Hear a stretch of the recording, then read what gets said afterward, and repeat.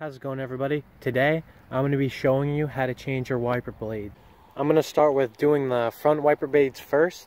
I actually took these off the car because I wanted to repaint them, but the concept still applies. Then after I'm done with the front, I'm going to do the one rear one, which I still have to take off and paint, but I'll show you how to replace the blade. So you probably want to replace the blade because it has all dry rotted cracks and it just doesn't work as well. So I'm going to show you how to do it on the front. So let's get started. So on some cars, you're going to have this little bracket here that comes in your case for your new windshield wiper. Only on some cars, you'll need to attach that to, whatever setting or distance this is. So usually you'd be the middle setting, but I don't need that for this case.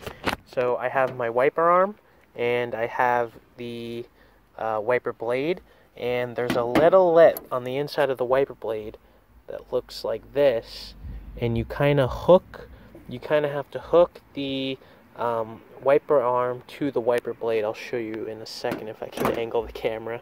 Alright, so you grab your wiper blade, and this is your wiper blade, not this, and what you do is you hook it on like this, and you slide it until you hear a click. Once you hear that click, it's perfectly on, and then you put it on the car. Mine's off the car right now, so you should already be good. But this is the driver's side. This is a 21 inch. The passenger side is a 20-inch blade, and the rear is like a 17 or something like that. So there will be different size blades for each wiper side. You can sometimes get them as a kit all together, or your local auto parts store will have like a little scanner that you can like search your car on and get all the specs and everything you need for what wiper blade you need.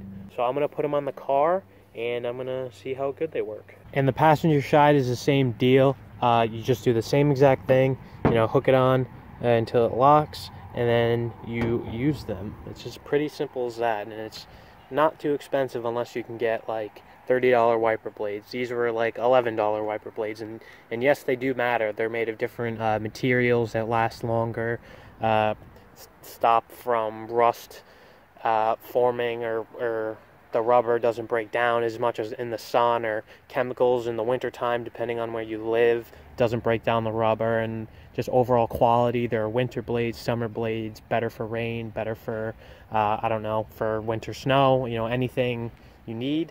So yeah, I'm going to put these on the car and see how they work. So I actually lied by accident. I'm not going to be putting these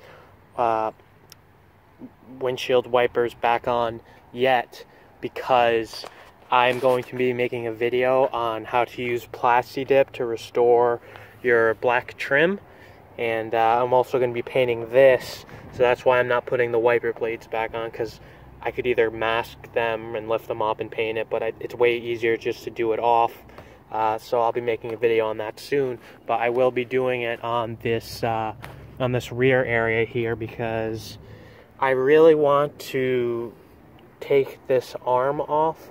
But this is pretty simple. It's already on. It's right here. So I'm just going to unclip this, reclip the new one in, and show you how good it works and if everything works properly.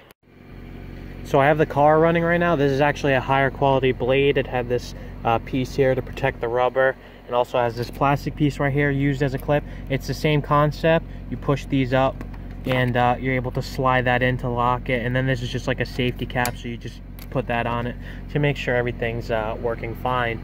So let me turn on the rear blade, if I can figure out how. There it is. So yeah, that's how a blade is supposed to work, and it's not supposed to make a screeching noise like it always does.